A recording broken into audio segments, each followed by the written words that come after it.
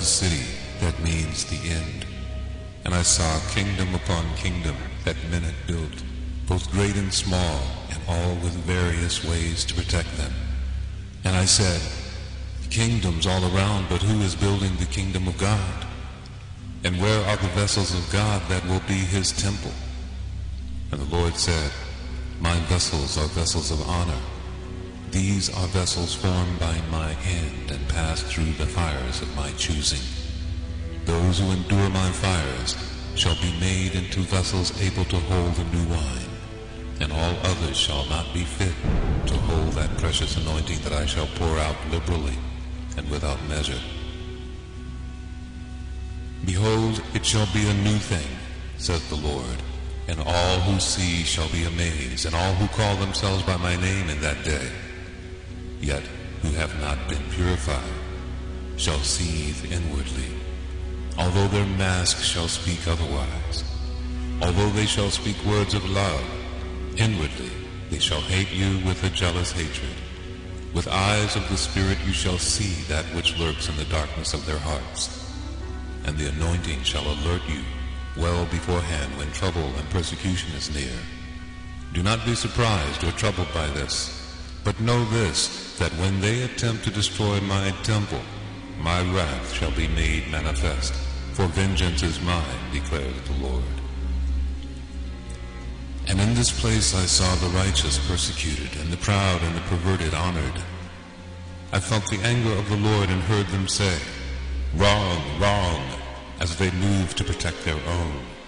Do not hold up the standard, for we march to a different law here, and it is wrong to stand for righteousness. And I said, surely wickedness rules here, and perversion, and no peace in this place. Surely I have offended for speaking righteousness, and there is no forgiveness in their hearts. And the Lord said, surely they do not believe that their time will come, for their hearts have deceived them. They say with their lips, I know, but with their hearts, not me, and I am above that. And I asked the Lord, why do they hate me, when all I've done is treated them with kindness? And he answered me and said, I have put my spirit within you, and within their spirits they know this, and sense you to be a threat to them. Because this is within their spirit, they do not understand it consciously, but only sense a stirring within them that makes them uncomfortable. They hate you because they feel threatened. If they had nothing to hide, then they would have nothing to defend. And this is why I've told you in my word, that in that day women and children would become the oppressors of my true people. The hypocrisy of this is such: if you were a powerful and important man in their eyes, they would exalt you for having this anointing.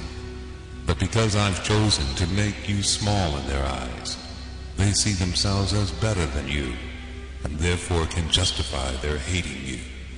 Remember that in my word I told you that they hated me, and that they would hate you worse. And I saw people in this place, and how they were entertained. For their entertainment they listened to beautiful music with singers praising the Lord. And I was puzzled over this for a time, for I sensed that this music was just like the world's music, only the words were different. If you weren't paying attention, you wouldn't be able to tell the two apart. And I felt the Lord's grief and his anger about this, as I realized that these singers were merely vessels that were bound to this world.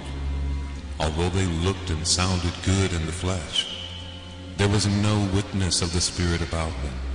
And I said, bound in chains and bound to this world, and the people love it so. And I saw the deceitfulness of their lips, and how their yes did not mean yes, nor did their no mean no. And I inquired of the Lord about this, and he taught me from his word.